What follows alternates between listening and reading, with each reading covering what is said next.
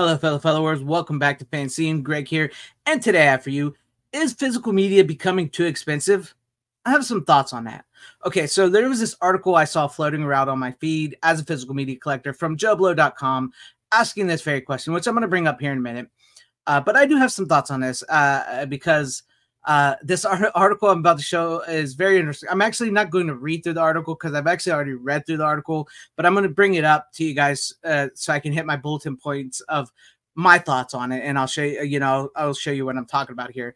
But this article I'm going to bring up here, I find very interesting because it feels sort of in a small way like a hit piece on physical media, and also a praising of physical media. It's really weird because there's some stuff I highly disagree with it and some stuff I agreed with in it. And I'm going to go ahead and bring it up here real quick. Here we have it from JoeBlow.com. Is physical media getting too expensive? The article's by Tyler Nichols. I will put a link in the description down below if you guys want to go read the whole article.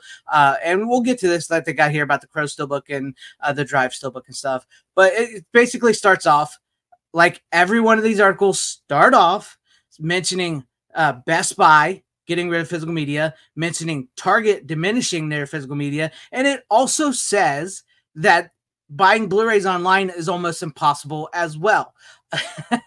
Right off the bat, right up here, right in the beginning of this, and I gotta laugh at that because everybody always brings up Best Buy and Target. Best Buy had some really great steelbooks. They did. They had some great movies. They did. But they weren't the number one place to buy physical media. Target never really was that great in the first place as for physical media collectors.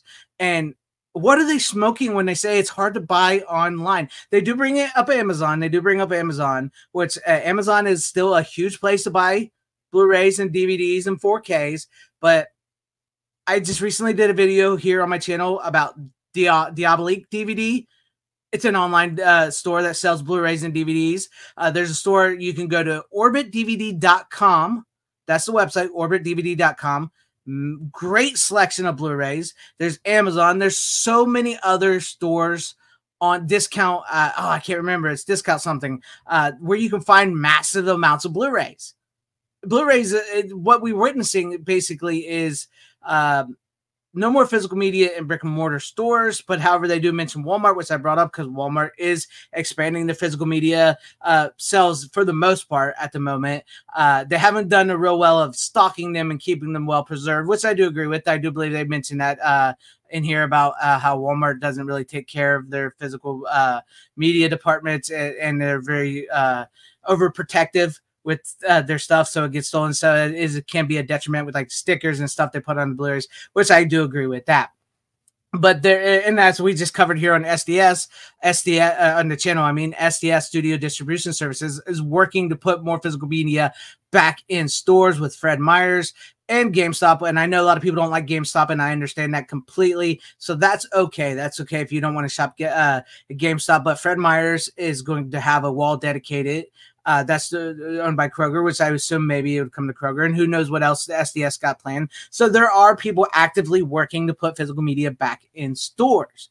Now, where it gets to some of the stuff about the prices increase, it does mention here, it says, making a switch to physical media, because they do talk about streaming and how streaming is has these prices increases and everything. Yes, physical media, streaming does have prices increase. They literally started out at like $7.99 and $4.99 in some cases, and now they're up to almost $25, $26 if you don't want commercials. And in some cases, even if you're paying those $25, $26 for streaming, you're still getting commercials. So streaming has turned off some people, but streaming is for the masses, and that's where the masses have gone. But it says, yet making a switch to physical media is damn near impossible for some people. Let's just look at the 4K Ultra HD Blu-ray players, which run the cheapest at a whopping $200. $200 for a 4K player. Let me take you a trip back to 1988. This is 1988. As you can see here, this is advertisements for a VCR, a camcorder, and stuff like. Look at those prices. That's 1988 for a VCR and a camcorder, right? So $200 is too expensive for a 4K player. And don't get me wrong. I know in this day and age that some of the stuff this article fails to take into account for is inflation. inflation, and they do bring up, like I said, they do bring up the fact that physical media has become a niche market. Which it is. It's become a collectible niche market, which I don't think a lot of people understand when they say, well, so-and-so has got streaming and they don't even buy Blu-rays anymore. It's dying. It's like, those are the masses. Are you a physical media collector? Are you buying physical media? Okay, that's who's buying physical media, because we've seen here, as I've covered on my channel, the sales of physical media have fallen, but they begin to level out. What that means is the masses, for the most part, the general masses have gone on to streaming and other things and moved away from this. And the physical media collectors are the ones that are buying physical media, and it's leveled out to where it's still a multi-billion dollar industry, and people are still buying physical media. All right. And also it talks about how, where it talks about 4Ks in today's day and age are, $30, because they remember how they can fondly remember when the base price was $19.99. Yes. At one point in time, DVDs, Blu-rays, DVDs and then Blu-rays were $20. But let me take you back to 1989. Look at this. This is an advertisement for Nightmare on Elm Street Part 5, which came out in 1989, right? And if you look down here at the corner, look how much money it was going for. Almost $65 for a VHS tape, brand new in 1989.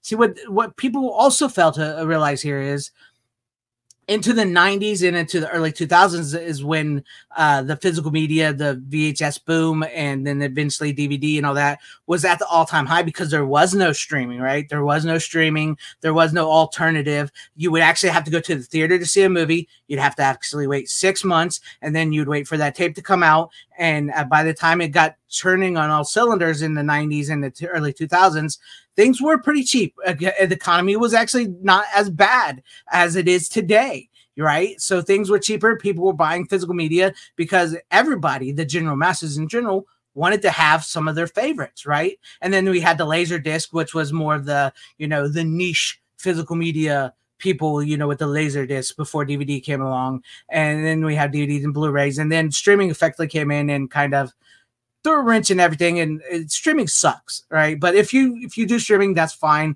And if you do streaming and physical media, that's fine, right? Okay. So and I will agree, because it does bring up boutique labels in here, and stuff like that. And I will agree that Shout Factory, which I can't stress enough, does get a little bit ridiculous with their prices and the double, triple dipping. There's absolutely no reason whatsoever that the movie Dracula 2000 should be $30 on Blu-ray. That movie literally should be like $10 to $15 on Blu-ray. There's no reason whatsoever that should be a $30 Blu-ray. Shit Factory, whatever you want to call it, has really damaged their brand lately. I have become less and less a fan of their tactics and how they do it. And I agree with the sentiment and some of that. And it does bring up, the bargain bin at Walmart, which is basically DVDs now. And also I want to get this to, I know some people snub their noses at DVDs anymore.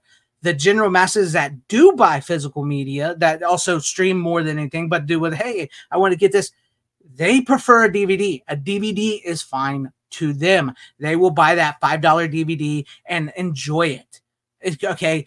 Physical media is a collector's market, right? So that's why we're getting these boutique labels creating these 4Ks, Blu-rays at limited runs and everything. And it can feel like prices are ridiculous. And I understand people don't want to pay $35 to maybe $40 for a 4K. And I know that can seem a little outrageous. I get it. But you got to also remember, there was a time, like I mentioned, when a VHS tape cost $65.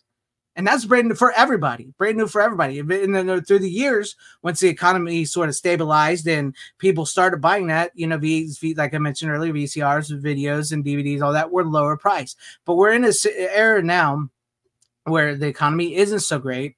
Inflation is at a lot of time, like I mentioned. There are multiple boutique label companies and other companies that are just, trying to make physical media discs for us, and sometimes a little run, so they cost a little more and everything like that. And then and like with the big studios, they want streaming, so they don't care about physical media, so they're just, but they're still making it because it does still make them billions of dollars, so they're kind of reluctantly making that. And this does bring up the Drive 4K Steelbook, which is $35, like I mentioned. I haven't really checked, but typically after they release these steelbooks from Sony, they'll eventually release a single version outside of the steelbook for a lot less money on 4K. And it does bring up the Crow steelbook, and this is where I want to talk about a little bit about this Crow steelbook. All right.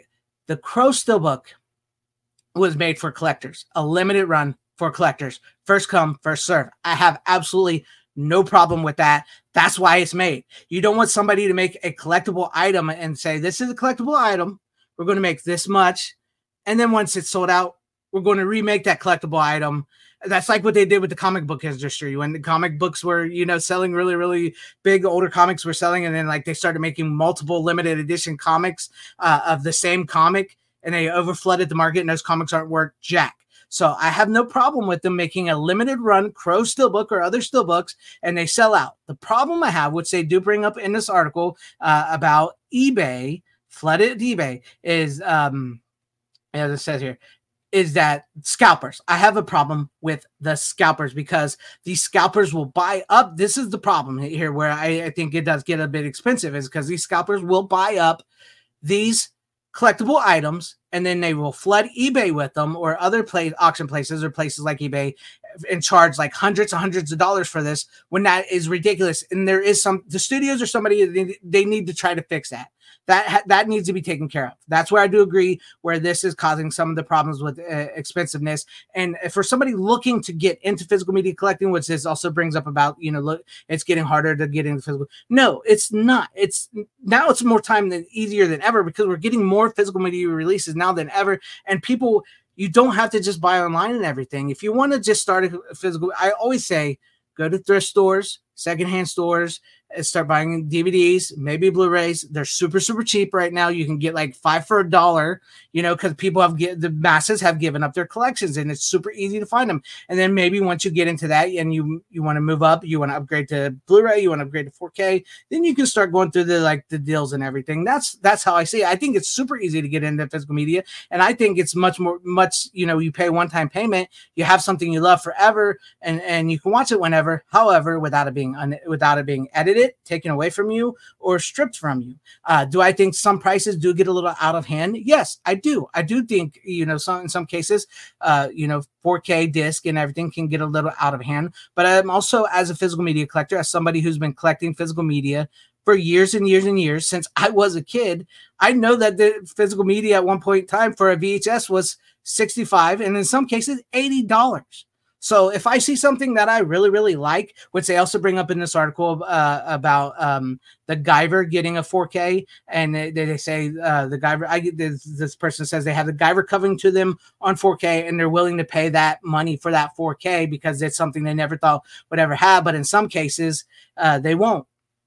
All right. Okay. So yeah, I can see that. I can see, I do that myself. If I see something that I really, really want, and it's on a 4K or something, and maybe it's a little more, and if I have the money, I'll buy it. I don't care. That's what I do. Or if I see something I really, really want, and maybe I do think it is a little expensive, I'll wait for a sale, because a lot of these boutique stores and stuff have sales, a lot of sales. Kino is a great one for sales. They sell a lot. Vinegar Syndrome does really great sales here and there. A lot of these companies have really great sales. So like I said, this article here, I'm going to go ahead and take it down now. So if you guys want to read the whole article, like I said, I'll put it in the description down below. But I just wanted to give you guys my thoughts, after reading this, because I really feel like this was really a weird article, because it's like saying that you should speak with your wallet and stop buying these physical media discs. That's how you speak with your wallet. And I've always been, you speak with your wallet and you buy what you want. You don't need a steelbook. Also, they brought up the Crow steelbook for $30-something, and it's $50-something. You want that Crow 4K? It's $25 right now. $25. It's the exact same disc that's in that steelbook. It's the exact same special features that's been put on pretty much every single release of the Crow, that from the DVD to the 4K. You can get it for $25, and it's just a standard case. If you're not a collector, if you just want the Crow on 4K, it's only $25, not $35, not $30. That's not bad. And then the Blu-ray, if you just want the Blu-ray is only like $9.99. So you have options, there's multiple options out there. And it felt weird to me that I'm trying to say that you can't buy physical media in stores or online anymore.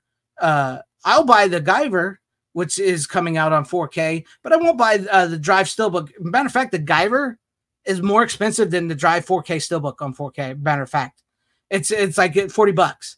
So he's willing to buy a $40 version of the Guyver, but he won't buy the Drive on 4K for $35. I felt that was kind of weird. Plus, you can buy Drive on Blu-ray for cheap. Like I said, not everybody's going to want 4K. I like 4K. I collect 4K. I collect Blu-rays. I collect DVDs. I collect VHSs. I will go to a thrift store. I will go to secondhand stores. I will go to pawn shops, and I will also buy new and online. That's what I do. I'm a collector. I find those deals. If you find those deals, physical media is not expensive. And if you don't want to pay for something, don't pay for it. It's that simple, but I think physical media is very accessible. I think it's better in the long run than streaming, because who knows how much longer streaming will actually hold up. I don't think it's going anywhere, but I do think a lot of these streaming services are going to start consolidating, and it's basically become cable. And eventually in the end, people are going to kind of get fed up with some of it. And as you can see, I do think some people have started turning back to physical media here and there. It's got that vinyl. People talk about the vinyl resurgence. It's because people, they want that feeling again. But no, streaming's not going to go anywhere. That's for the masses. But as a physical media collector, I thought this article was a little funny. Felt like a little bit like a hit piece. A little bit like I agree with it. Yes, like I said, in some cases, physical media can be a bit expensive. But also at the same time, if you've been collecting physical media for ages, you know that it's been more expensive in some cases. And also, like I said, they left out factors of where the world is at today and where the world was back then. But what are your guys' thoughts on this? Do you guys think physical media is becoming too expensive? If you do, that's okay. You're okay to have a different opinion than me. And let's discuss in the comments amongst yourselves, or if I respond to you, we'll discuss. But let me know what you guys think about all this in the comment section down below. And if you liked what you saw here, maybe consider hitting that like button or subscribing and hitting that bell for notifications. That'd be awesome if I earned your guys' subscription, or possibly share the video out for everybody to see, or join and become a channel member, because that would help my channel immensely. Also, maybe consider hitting up my TeePublic and buying you some FanZcene merchandise. As you can see here, this is director Justin Seaman, who directed The Barn Part 1 and 2 at a convention here, wearing my B Movies and Boobies shirt that I designed while meeting director Fred Decker, who did Monster Squad and Night of the Creeps, and also meeting Jill Whitlow and Stephen Marshall from Night of the Creeps as well too. I thought that was absolutely amazing. So if you want to get you guys some FanZcene merch, please do that. And thank you. A shout out to all my channel members. I appreciate each and every one of you guys. Thank you guys for being channel members here and for all of your support. And to everybody watching, whether you like me, hated me, or like this video, or hated this video, thank you for sticking this long wherever you all are. Please have a great, safe, happy, healthy day, morning, afternoon, evening, and night. Always support physical media. It truly is the superior format. Godspeed.